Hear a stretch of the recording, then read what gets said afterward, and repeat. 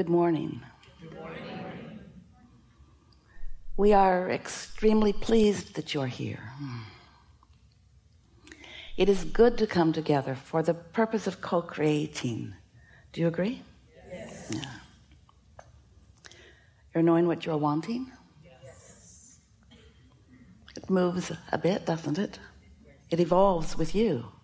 Your desire expands with your life experience, yes? Do you feel for the most part that the desires that are active within you right now feel good to you? Yes. So your desires are feeling mostly good to you?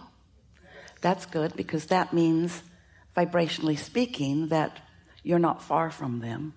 In other words, you're believing them more than you're doubting them. You're expecting them more than you're worrying about them not coming. Do you have desires that you've held for a while that seem stubborn and don't come? Yes. Well, those are the ones where you have practiced beliefs. It's interesting, isn't it? So you're growing up and somebody close to you, maybe your mother, she believes something and she talks about it all the time. And because she focuses on it, a belief is just a thought that you continue to think, yes? So because she focuses on it a lot, the law of attraction yields to her what she's focusing upon. So she demonstrates it through her life experience. So now you've been hearing her saying it and watching her living it, so it's very believable to you too. And so you then tell the same story and demonstrate the same things, not realizing that it is your attention to it that is causing the law of attraction to respond to you. And so if you're like most people, you have beliefs that serve you well and some beliefs that are not serving you so well. And a belief that gets in the way of your desire is not serving you. It's not serving you for many reasons. The biggest reason is because as you are living your life and you're sifting and sorting and knowing what you don't want and therefore knowing what you do want, you are calibrating or creating a vibrational frequency or atmosphere of what you do want. You can't focus on something unwanted without simultaneously creating its opposite. So if you feel afraid, you create more clarity and strength. If you feel unworthy, you create more worthiness. There's a equal vibrational wave on either side of this equation.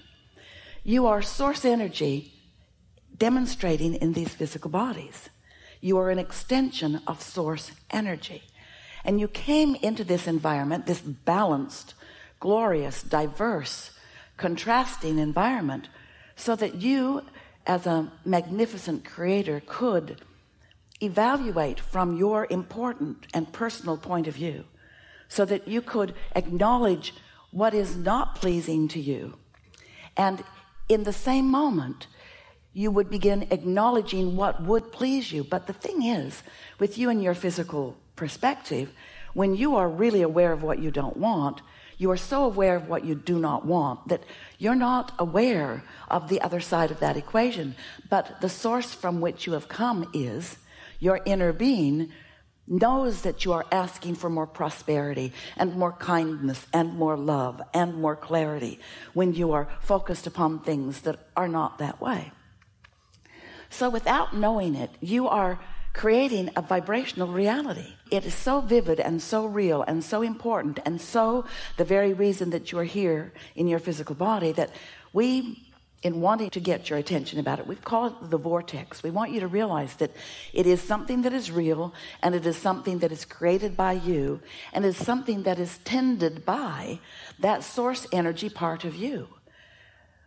When you launch a rocket of desire, that non-physical part of you becomes it. But sometimes that's hard for you to hear, because you are so accustomed to acknowledging you or me in my physical human body that you don't realize that you are so much more than this physical human body. You are source energy. You are energy, vibration, That is primarily what you are. And that energy is demonstrated, is manifested in this physicality. But you are source energy. So as you launch those rockets of desire, you are actually causing the non-physical part of you to become more and more and more as a result of your life experience. You are causing expansion, universal expansion. And the thing about your inner being that we really want you to remember is that your inner being is so source energy oriented, never focused lackfully or hatefully, only in love and clarity, that if you find yourself, and sometimes it just feels impossible for you to feel otherwise, when you're focused upon something that you really do not want or really do not like, your inner being does not go there with you. That's why your emotional guidance system works for you the way that it does. When you find something that you don't want, your inner being holds steady to all the things that you have become. And while you are focused upon what you do not want, while you're calibrating to that without even realizing you are simultaneously calibrating to what is preferred. And that is what your inner being calibrates to. When you have what you call your death experience, we like to call it croaking, because we like to be disrespectful of your idea of death, because your idea of death does not exist. When you croak, you will reemerge into non-physical, into that pure positive energy place where all doubts and fears are left behind. Because the only reason that doubts and fears and anger and frustration, or any of those emotions that you call or feel as negative emotions, the only reason that they even exist is because they are your guidance system letting you know that the larger part of you is focused in a different way than where you are. Your inner being is not hating that guy you're hating. And the reason you feel the way you do when you focus in such a way is because the larger part of you, the more of you, the most of you, the who you really are of you, didn't go to that thought. So you might wonder, well then, why didn't I just stay there with them? Sounds nice. And we say, because we all wanted the experience of expansion.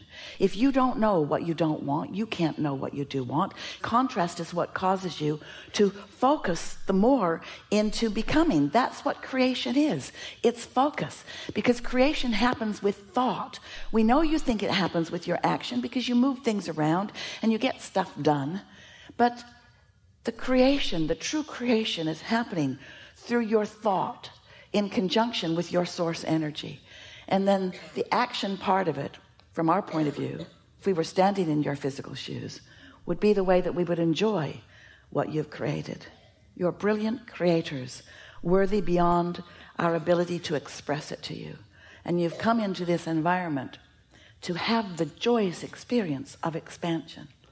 And so that's what we like to talk about anytime you're willing to listen. So your source energy, you came into this physical body, splat, and then you began exploring, knowing what you don't want, knowing what you do want, launching these rockets of desire. The source energy part of you wraps around what you're asking for, calibrates to it, holds steady to it. And this is the part that we really want you to hear. You've been hearing about this law of attraction thing, yes? Well, the law of attraction is such a real thing. It is what manages all vibrations universally. And it means that what you focus upon is what comes to you. If you see something and you say yes, what you are saying yes to is coming to you. If you see something and you shout no, what you are shouting no at comes to you. Because there is no yes and no in an all-inclusive universe. There's only attention to it or not. So as you are exploring and launching these rockets of desires and the law of attraction is responding to you, we really want you to understand that the law of attraction is responding to that larger non-physical part of you too. And because there's no resistance present in the frequency of your source energy, then what is focused upon from the perspective of your source is powerfully attracted to that source energy part of you. That's why this vortex that we talk about, your vortex that you've created through the living of your life, and some of it even before you got here into this physical body, it is huge and it is powerful and it is attractive in nature, 1,000,000 times more attractive. That isn't even the right relationship. from what you could focus upon in your physicalness. In other words, one who is connected to source energy is more powerful than millions who are not. So when you are focused in your physical body, if you are focused in alignment with your source, which means you feel great, you're feeling love or appreciation or something like that, when you're lined up like that, when you're tuned in, tapped in, turned on like that, your point of attraction is so powerful, and you see results, pleasing, never-ending results. But if you're focused over there in anger or frustration, that anger or frustration is simply your indicator that you've focused yourself away from how source sees it. It isn't wrong to do that, because knowing what you don't want launches rockets of what you do want, and that was your plan. That's what you came to do. Just don't make a career out of that.